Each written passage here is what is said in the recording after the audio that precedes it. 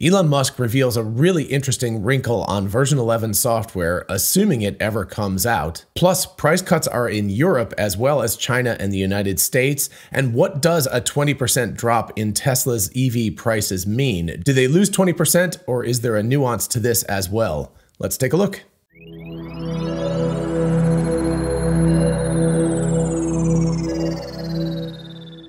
Hey y'all, it's Dr. Know-It-All. So I'm going to start with an update to my US price cuts video, which is right here, that I found out just after filming that video. And that is that not only in China and the United States did Tesla do these massive price cuts, they also did it in Europe as well. And they did slightly different price cuts because obviously there's different nuances to the way that they're doing productions and potential EV rebates and things like that. So anyway, it's obvious that Tesla has made a play to go into all the major markets and essentially just eviscerate the competition.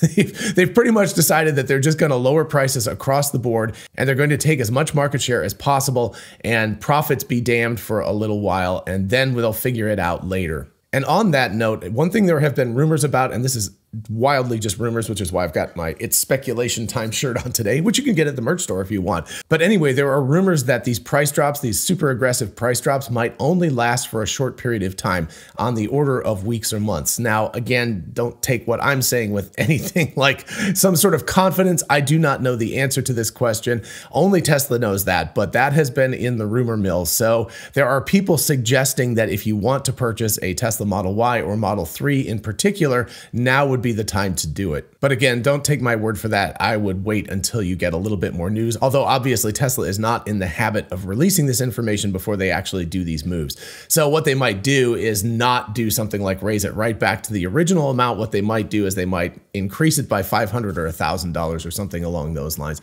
Anyway, if you don't need a car, then you don't have to worry about it. If you do need a car, then maybe earlier is better. Plus the fact you'll get earlier in the queue, so you'll be able to get your vehicle sooner. So now let's talk about these price cuts. If we can sort of generalize this to approximately 15 to 18% price cuts, you know, they're all over the place, from just a couple of percentage points all the way up to nearly 25%.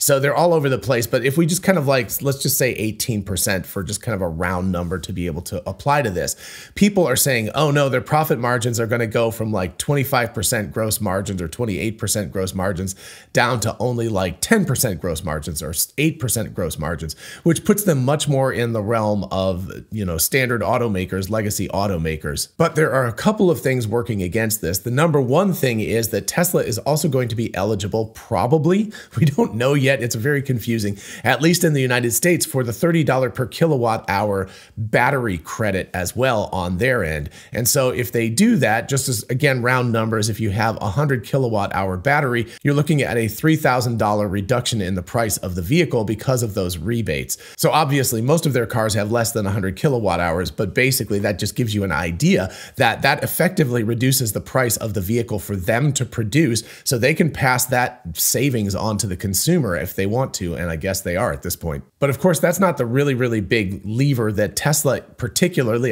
nobody else, no other auto manufacturer has this, but Tesla can sell very expensive software to the consumer after the fact or at the point of sale. And by the way, these rebates, right, remember that the cap in the United States, and I'm not going to say this for every other country because I don't know this in detail, but I think this is true. But basically, you know, you've got a $55,000 cap for the Model Y. And so at $52,990, you can add a tow hitch and an optional paint color, and it still comes in at under $55,000. So it's eligible for that cap. But adding full self-driving, adding the software package, which is $15,000, so it's a lot of money, that does not affect the eligibility of the vehicle for the tax rebate in the United States.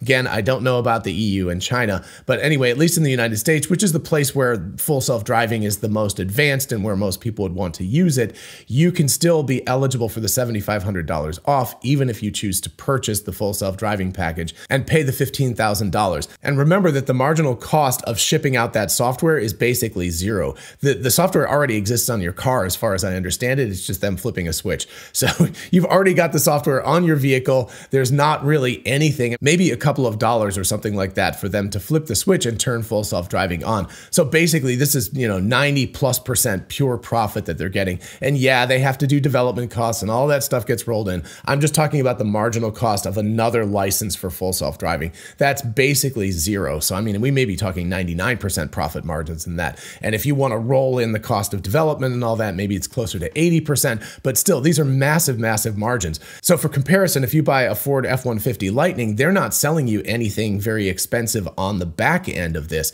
So they can't afford to cut prices and have even less. I mean, they're barely making any money right now on these vehicles. So they would actually lose money if they cut prices, but then they don't have this subsequent ability to sell very expensive software to the consumer. And so, they're not going to get, obviously Tesla is not going to get 100% take rate, but even if they're only getting like 20% take rate on this $15,000 software, that starts to mitigate their profit losses. So instead of dropping to single-digit profit margins, they're probably going to still be up in the teens, maybe even 20%. I've seen people with a lot more knowledge about this kind of stuff say they're still going to be at 20% or above profit margins.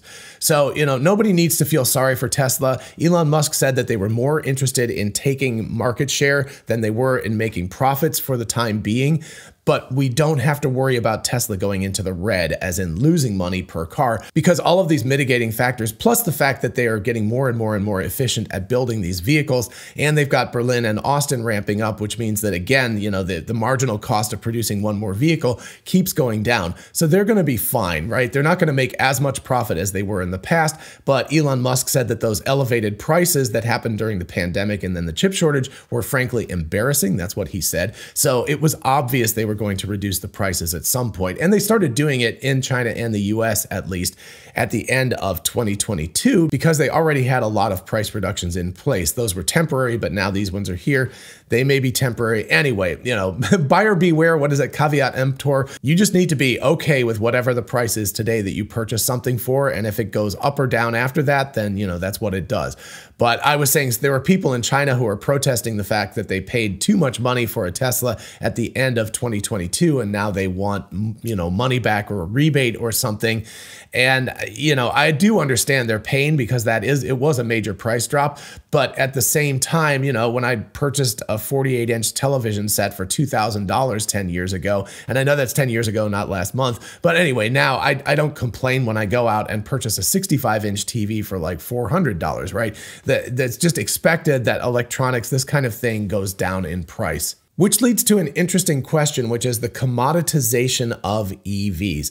So automobiles became commoditized to some extent, but they're never able to be built really cheaply, right? So things that become commoditized, things like cameras, cell phones, computers, lots of electronic devices, things like that. These things that, at the beginning, they're very expensive because they're made by a few companies. They cost a lot of money to do the research, all of that. And then over time, the prices come down because more and more companies make it. The technology gets better. You have Wright's Law coming into play where you have this reduction in price per doubling of volume. So eventually you get a commoditization of whatever it is. And EVs, as opposed to ICE cars, could become pretty much fully commoditized because they won't cost, they still do, but eventually they won't cost nearly as much as an ICE car to manufacture. So the prices can come down pretty drastically. Eventually we could get something of the quality of a Model Y for, the equivalent of maybe $15,000 to $20,000 right now. Obviously, inflation's going to change all of that equation. But anyway,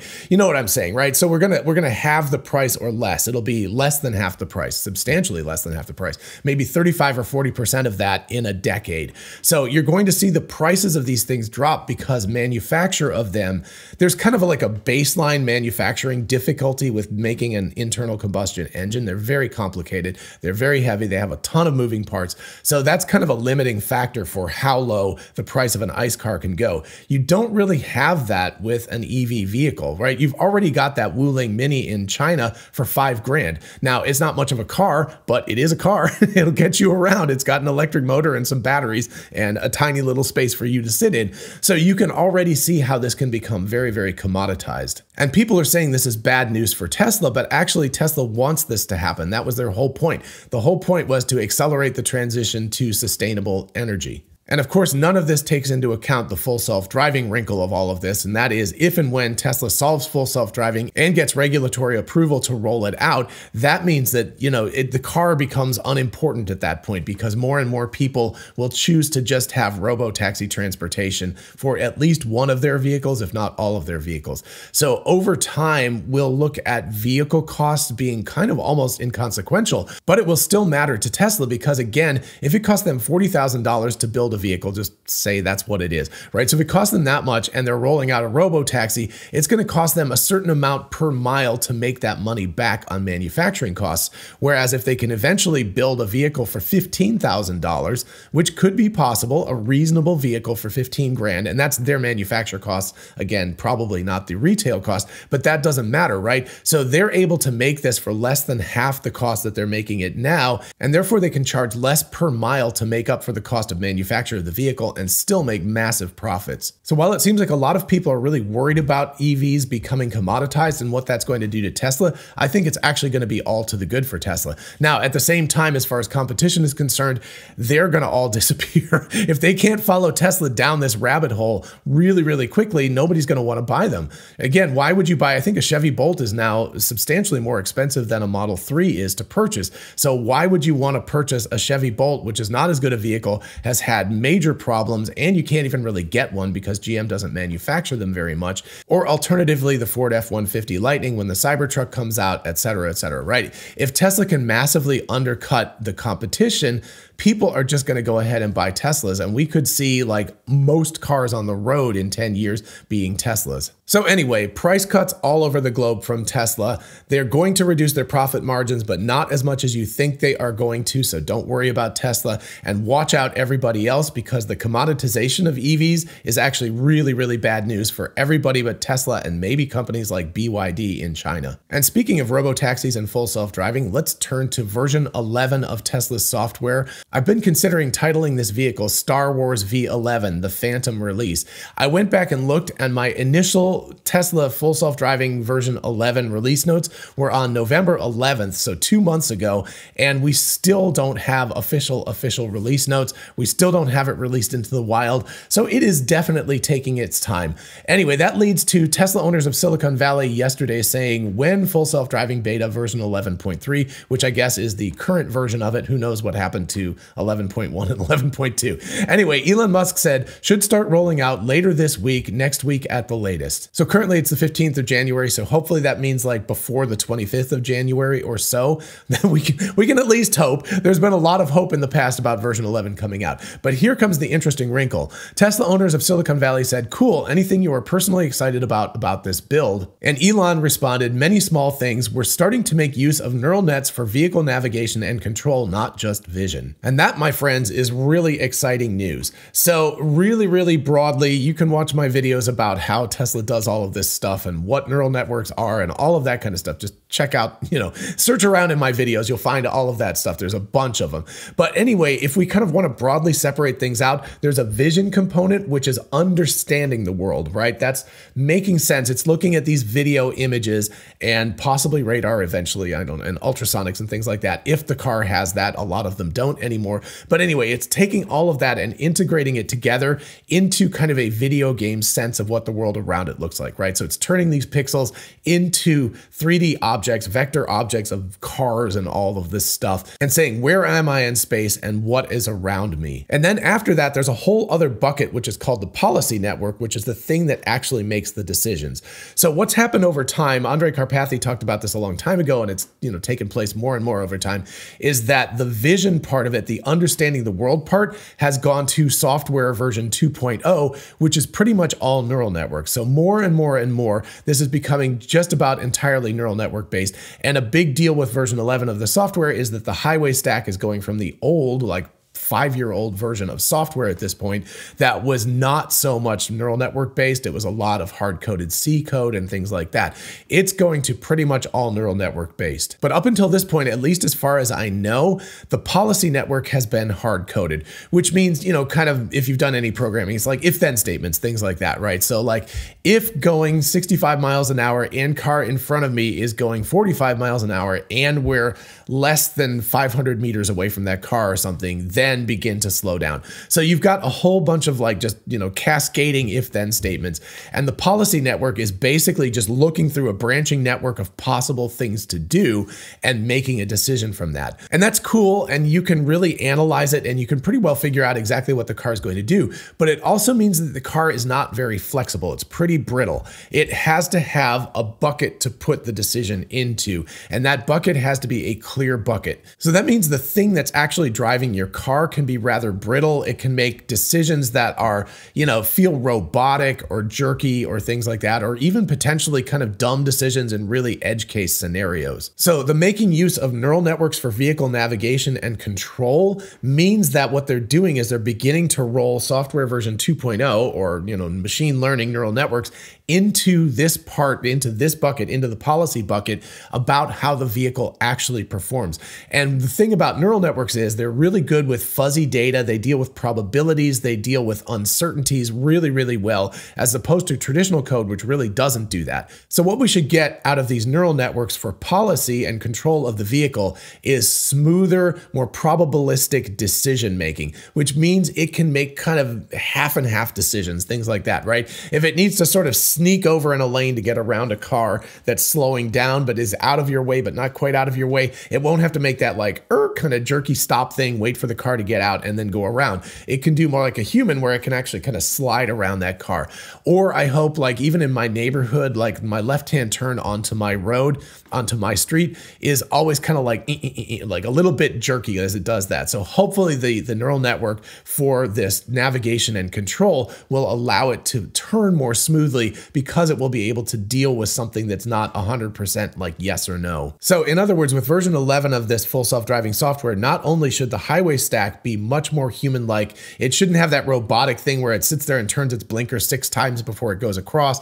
It doesn't get out of the way of traffic very efficiently. It feels like a robot driving, but overall, we should also get the actual turning and braking and maneuvering around traffic and stuff like that should begin to feel more human-like. It should feel a little less robotic, a little less like it's making these kind of all or nothing decisions at every second. And if it does that, that's going to be a really major upgrade. It's not like it drives badly right now, but there are definitely moments where you're like, that's not a human being driving, that's a robot driving the car. And if it starts to roll this 2.0 software into the policy network, that means that the car should drive even more human-like, which is something to really look forward to. All right, I hope you enjoyed this episode and found it fun and interesting and thought-provoking. If you did, please do like it so other people can find it. And also, of course, consider subscribing for more of this kind of content. And of course, let me know in the comments what you think about all of this. There's a lot of stuff going on right now with Tesla. As always, a huge shout out to my patrons on Patreon. Thank you all so much for your support. I truly do appreciate it. Happy 2023 to everybody. And of course, if you want to join the team, just check out the link in the description. And if you're interested in a whole bunch of really cool merch, check out our merch store. Link is in the description. We have TeslaBot t-shirts, the Tesla meme t-shirt, success is a possible outcome, 4680 battery cells. All of that stuff is on t-shirts, mugs, tumblers, and on. So check it out. And for those of you interested in investing, check out WeBull, an amazing platform for buying and selling stocks, and now cryptocurrencies like Bitcoin, Dogecoin, and others. Open an account and get a free stock valued at up to $200, and fund your account and get another free stock valued at up to $1,600. Check out the link in the description and help the channel at the same time. Thank you. And finally, don't forget we are both Tesla and Amazon affiliates. If you look in the description, you can see how going shopping for a solar roof, a Powerwall, or anything on Amazon helps out the channel. In the meantime, I'll see you in the next one. Bye-bye.